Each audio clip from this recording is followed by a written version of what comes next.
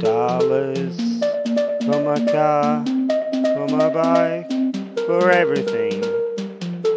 Just a few more dollars.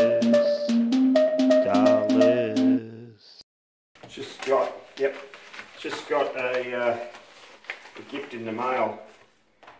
Now this is supposed to be a fork, a clutch fork, and it's 18 millimeters on this end and 20 on this one. I accidentally bought two, so what I've got to do, I'll show you. I've got to get a vernier caliper or a micrometer and check that size, because the bush, which is still a quality bush, in the transmission, the gearbox housing, there's a bush in there and that slides in there. I wanted a H7 fit. I wanted a slide fit, and then afterwards, once it slides in and you like the tight fit, we'll grease it. We'll grease it because there's no other lubrication. I think in those bushes, in the Volkswagen ones, they have graphite pieces in the bush, and that's what lubricates it. So, two ways to do it. Great.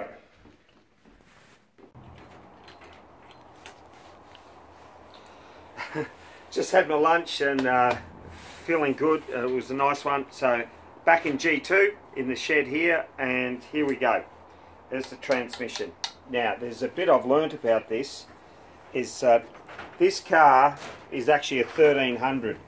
Now I do have a manual from Haynes, and it says 1500 and 1300. Well, the 1500 is from late 60s. The 1300, they brought it out, I don't know why, emissions, what, smaller engine, whatever, and of course 44 horsepower. But this is the transmission, this is the gearbox to that, and of course I'm upgrading all the parts, and in here is the clutch fork. See that? Now I've fitted that one, hand fitted it to the bearing that was in here. I'll pull it out. Just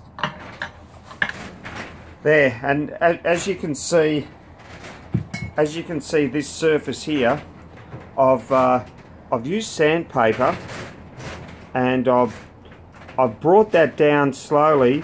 I brought it 4/1000ths of an inch down, which is 0.1, and I've done that slowly. I've flattened it off. It wasn't totally flat, and now it fits in size for size, so it's a H7 fit. And in here, I don't know if you can see, but so here we have inside the gearbox the fork bush. Now this bush here, it looks like original one, a German, and it has these little blocks inside the bush. Well, in that bush, that is graphite. Now graphite they use in engineering and that as a lubricant. If you don't have the possibility of having grease or anything to put in there, they put graphite in the bronze bush, and that acts as a lubricant. Alright, now here we go. So this fork is to suit a 73 Beetle. Mine was built July 1972. And I think in that month, that's when they changed, they upgraded it. 1300, 1302, 1303 all had the 20mm clutch fork. This is 18, but that's 20mm. Now, I have another one.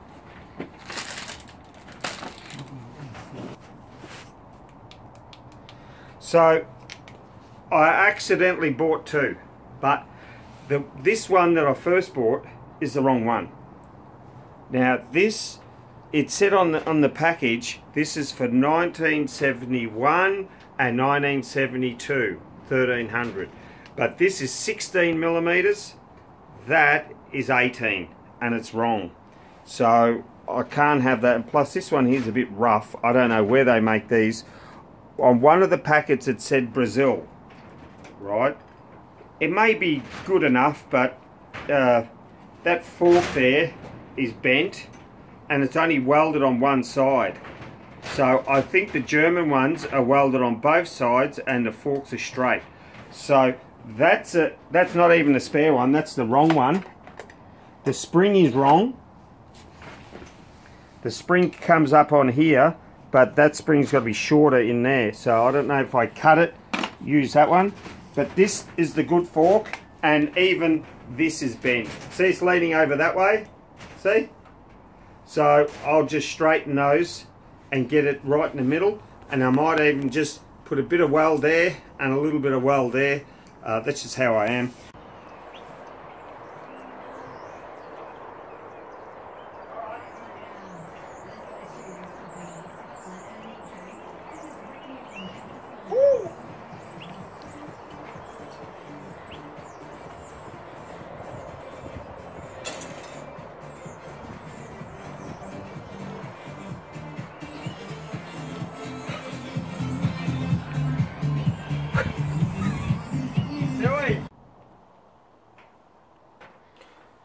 Right, here we have the axle boots. Of course, this is a 1300 from the July 1972. So everything's a little bit larger and slightly better. That's the 20mm fork rod. But these axle boots, these are from MP. They're neoprene. And what I've done here, see here, I've made two plates. Goes round there to round there. There's one underneath and there's one there. And that is to press inside the corner a bit more in there, so it actually seals it properly. I'll make sure I don't need to put any glue on these. I'll make sure it seals by itself and its longevity. It's a good quality neoprene. I went for the yellow to have a bit of contrast with my black on that, and then I can see what's happening. And I've already made the other side as well. Here, as you can see, I've made these little things out of 2.5mm plate. I drilled two holes at 12mm apart, and they're 4mm holes, and that will go on the other side just like this, so I can put a pressure in the corner. That's what I want, and even pressure along here. I found in the past that's where it leaked from, so that's a good remedy, that one.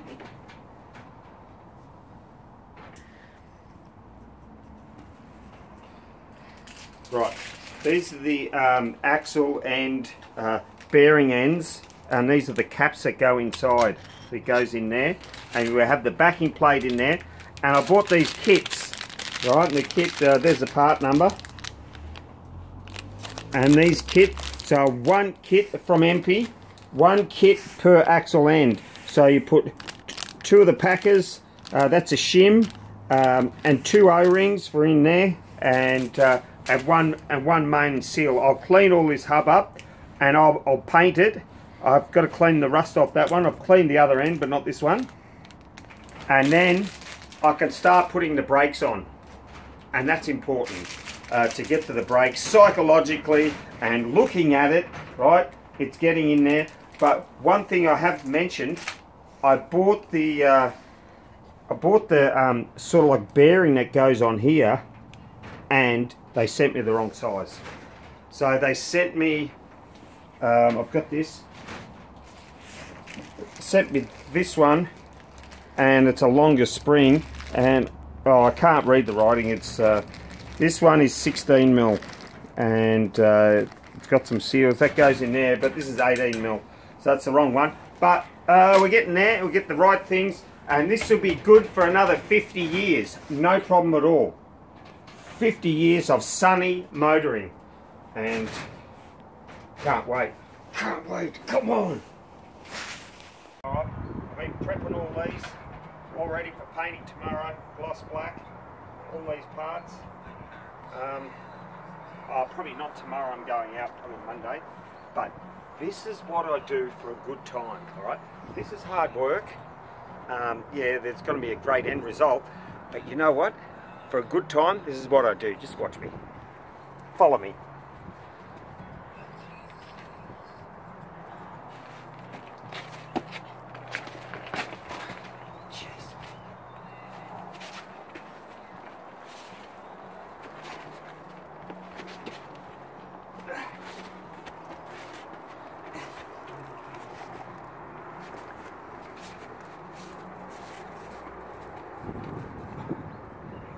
Zip out, I gather. at least 150 kilos. Big tall thing. I'm rolling the grass flat, get all the juices out, like a cricket turf pitch. Roll it down. Woo.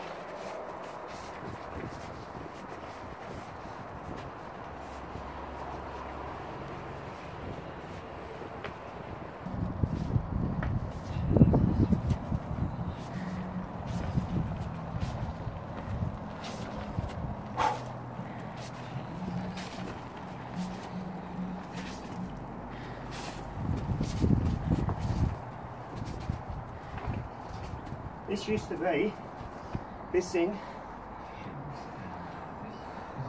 used to be an umbrella stand. It was on the patio out the back, but they must have used it, and later on, not putting this on either, later on they buried it in the back garden. I dug it up, I don't know how, I dropped it, it fell over, I could hardly pick it up. I could pick up 80 kilos, come around the other side, there's a hole for the umbrella. And it's fully sick in here, it's concreted in all the way. That is full of concrete. Alright, keep going, mate.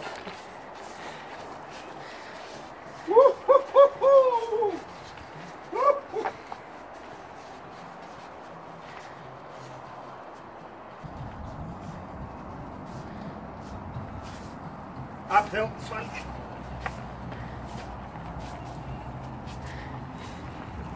And what we're doing, the reason why I want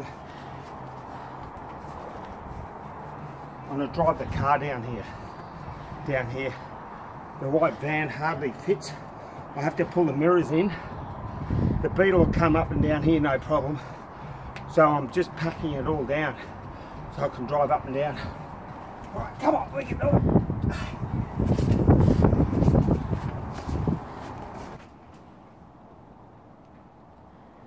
Alright, the two big gearbox repairers in California, one is Wright gearboxes and the other one Rancho, they rebuild 100 gearboxes per month. So they're doing about, I don't know if I added up, about three to four gearboxes a day.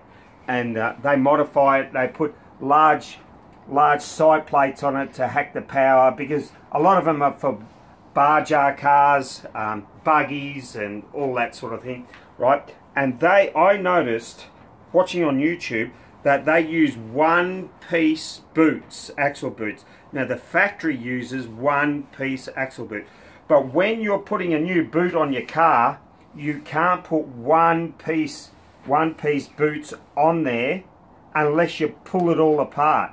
So if you're putting new boots on there and you buy a split boot, you don't have to pull anything apart. You take that one off, you put that one on. That's what the split is for. Right, and they're notorious for leaking if you don't do them right. So hopefully we get it right. If they're a piece of rubbish and piece of junk, there's a YouTube on there by a Swedish guy, I believe. He puts one-piece boots on there and he shows you how to put the one-piece boot on. Now of course you have to pull your axle tubes out to do it. And then what they do is they have an expander and they expand. I cut this off to take it off. It's old and haggard, right? But what they do is they have those things that expand the whole lot, and then they expand it and pop it on and put it over there. They'll never leak. One-piece boot will never leak. Okay?